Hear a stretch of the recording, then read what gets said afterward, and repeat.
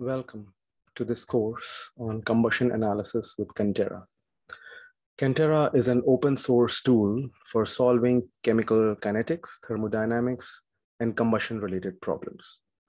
Its development was initiated by Dr. David Goodwin from Caltech, and then it was taken forward by a thriving community of researchers who are also advocates of open source tools.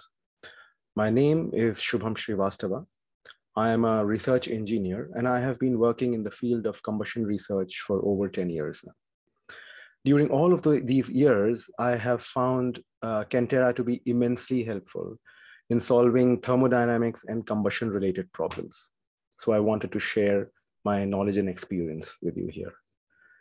Cantera is a collection of chemical and mathematical subroutines that can be used to construct complex programs in the field of reacting flows. My aim here is to empower you with the basics of Cantera, so you can use it as the solution demands. You can use it to simulate something as simple as a gas mixer or something as complex as an internal combustion engine.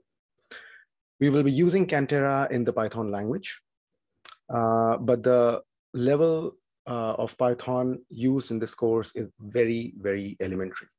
And this has been done on purpose so that students of all proficiency levels in Python can use this course. So there will be no complex syntax of functions and classes, etc. Everything will be explained in detail at a very basic level. However, students are encouraged to modify the programs and the scripts shared during the course, depending on the level of expertise in Python. Also, this course is not intended to replace a theoretical course on combustion fundamentals. Rather, the idea is to supplement the theoretical knowledge with some practical skills. So the whole course is divided into 4 modules, as you can see on the screen. The first module is basics of Cantera, where we will talk about installation, file structure, etc. Then it'll be thermochemistry, where we talk about mixing of gases, reaction enthalpy, reaction product, and so on. Then it's reaction kinetics, where we will talk about reaction mechanisms, rates of reaction, sensitivities, and all that. And finally, it is flames, where we will discuss diffusion and premixed flames, flame structure, flame speed, etc.